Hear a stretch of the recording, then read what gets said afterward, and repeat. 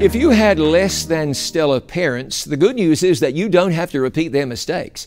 You might inherit their hair color or eye color, but while you might be naturally predisposed to acting like them, you don't have to be angry like your father or flaky like your mother or an addict like one or the other.